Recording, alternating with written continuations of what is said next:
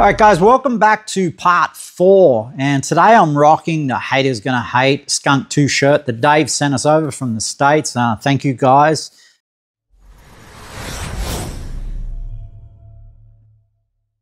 All right, guys, so now we've got the Plenum welded on. We're actually going to flip it over and we're going to start welding on the underside. This is a particular weld we need to get right because that's actually the strength weld. This weld inside is nothing but the formation of the radius. Most of this weld will actually disappear when we port it, and I'll show you that later on. But when we weld underneath, we need to make sure we get enough radius in the underside weld that when we port this radius, we're not thinning out the metal. Because as it is, when you port this, you will see some fine hairlines where the two metals join. That's because we're taking most of this weld off. But again, remember, it's the outside weld that adds the strength that's holding the manifold together. This is nothing but the formation of the radius.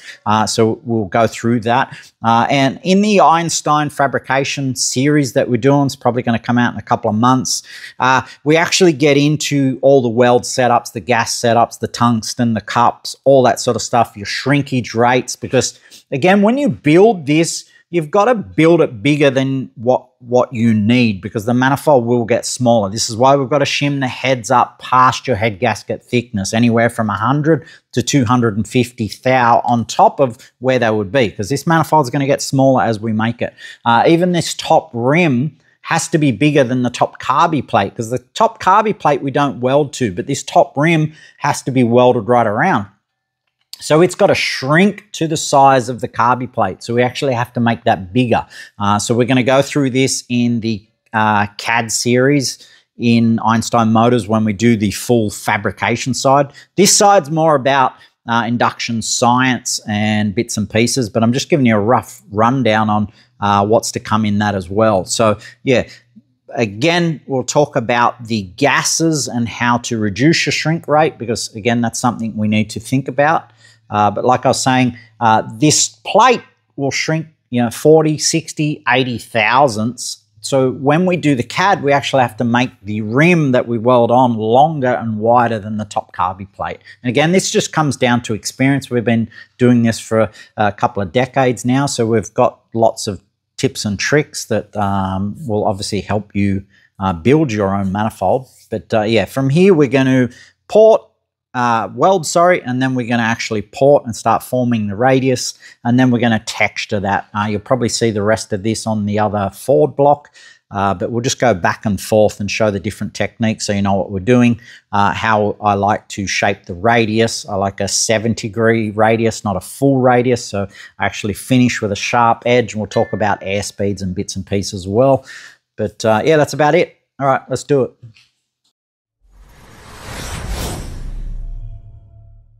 And a little trick I do here is obviously weld them in like a opposing order. So we usually start here, then we'll come here, then we'll go to this runner, then we'll come back to that. And that spreads the heat more evenly across the motor if we just went boom, boom, boom, boom like that. So we're shifting the heat around and also pausing in between to allow that saturation to dissipate a little bit, because we don't want to just ram in, give it as much heat as we can. We want to try and control the heat so we can control the shrinkage. So we're going to set up now, get this one welded, and then we'll talk about porting and a few other things and the rim and so on. Let's do it.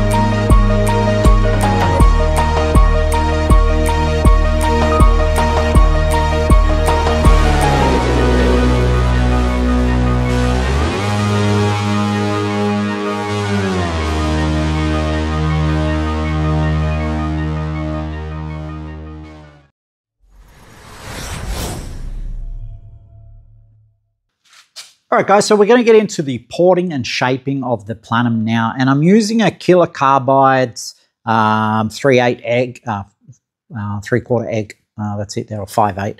As big as you can relative to the radius. That'll stop you trenching. It really makes a difference in your shaping. And I'm using the Sooner cable drive. I've been using these for 25 years. I had a recommendation from a good mate of mine. I was doing die grinders and they were really knocking my hands around with the vibration and just the coldness of the die grinders. I really didn't like them and I actually hated porting. And when I went to this machine, it really was a godsend as far as hands wise. Like I can do 8 hours on this and I don't feel like a cripple anymore. And you know, in my early 20s I was porting and it was just knocking my hands around. So that really has been a big help. But what we're going to do is shape the radius, and I'm going to hard edge all my radiuses to 70 degrees. We've seen the trends with this, with a lot of the stuff that we dyno, because we get so many very similar combos, and I can see how it's tending to help torque and power and area under the curve, because we're harnessing that clear break. Well, that's what we want to do. If we do the math, and even if we probe it, by the time we get to that 70-degree point, even on a like 5/16 radius, we're under 100 feet per second there. So there's not a lot of, there's no separation really at 100 feet, even if we're 30 degrees down off the floor angle. But what we're getting is a clean signal, a clean break for that harmonic element. And that's what I want to chase with these. And that's pretty much what we, probably the last 4 to 5 years have started chasing that, rather than have a full radius and just making the engine doughy. I've got a pro stock here that I might show you, an older one that has really big washed out radiuses. And what you'll find is, and even the engine builder and customer, is on the shifts the engine actually leans out because it loses signal. Those radiuses really help the carby signal. I've talked about this in episodes before about how important the radius is, even to carby size. Like, and that comes down to that wave strength. So what I'm trying to do is improve the wave strength, but also get maximum flow into the runner. So this is why I don't use a full radius. I use a 70-degree, finish it at a 70-degree. You'll see this in sprint cars with trumpets. Even Formula One will use a dual stage radius. So a little bit different to what I've shown in some of the other videos. I'll come up with a small radius and then do a really tight radius into the transition. They're trying to harness that wave effect. Fast actually use a hard edge in some of their manifolds. There's quite a few. Some V8 supercars use hard edge bell mouths. So you see some of the older guys would even just do a 30-degree flare at the end of the bell. Not great, but again, it gets the point across. What we're trying to do is stop that separation, stop that vena contractor, that we want that waterfall to stay connected. But also on that recoil, when the shock wave comes back up the runner, I want a clear line around the runner to brake. Also, with the radiuses, you'll find that, because a lot of people ask me, oh, Jake, why don't you just, router it or put it in the mill and mill the radius right around? I don't do the same radius on all sides. And also with the radius, I can't get the radius shape that I want with a bit in the mill either.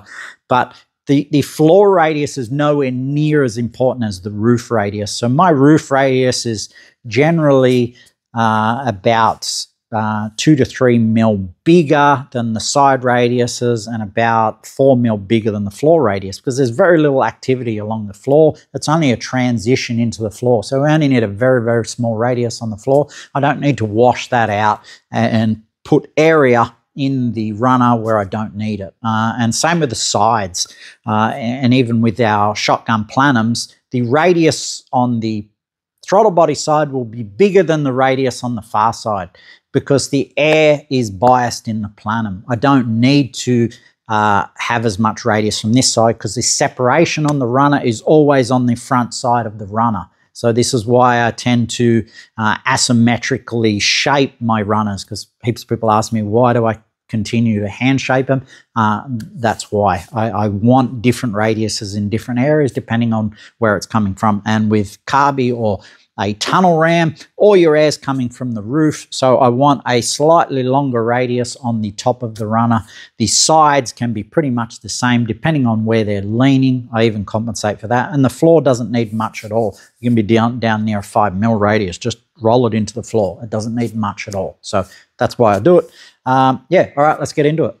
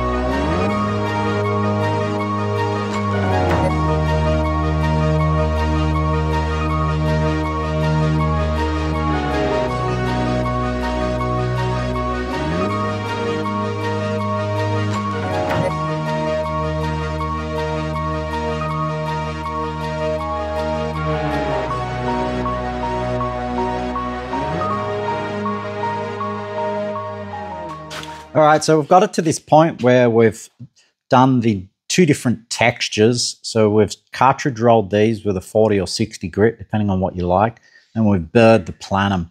Don't get too fussed when you're doing this. If you slip, you can see I've got a couple of little marks here and there.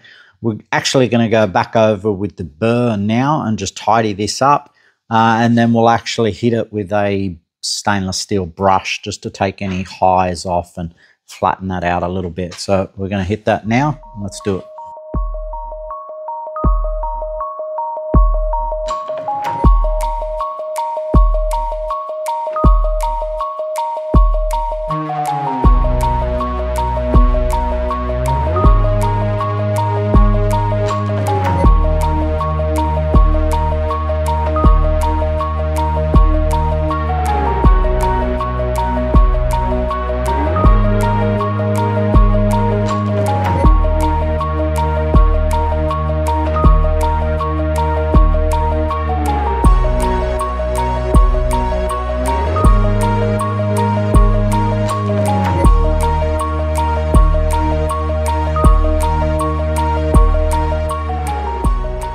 Well, there's the finished product, guys. We've just gone over the stainless. It just dulls those little sharp edges off a bit, so we still have that texture that I'm chasing, but it just dulls it off a little bit and takes any flakes out. And then, as you can see, we've got this done in the 60, 80 grit. And I finish all mine with a hard edge, that 60 to 70 degree mark. And that tends to help the wave function, because again, if we do the math on the airspeed out here, if we're 180 there, we're not even 100 here. So that's more than slow enough to pull over that, and it's going to help that harmonic element in this manifold. Again, we need all the help we can get, especially being EFI. So now we're going to notch the rim. First we're going to straighten it up, then we're going to notch it, and we sit the rim over this plenum. So the rim's usually about 8 mil. We're going to sink it 4 mil down. This also helps with any backfiring or tuning issues that customers can have. So I've actually had nitrous engines bend all 8 butterflies and the plenum still stays together. So this is why I like to encapsulate the plenum, not just weld it on top, rather put the rim over it. And we also have a center brace on all our manifolds. So we have a centerpiece that goes through here. It gives it a bit more rigidity and strength as well.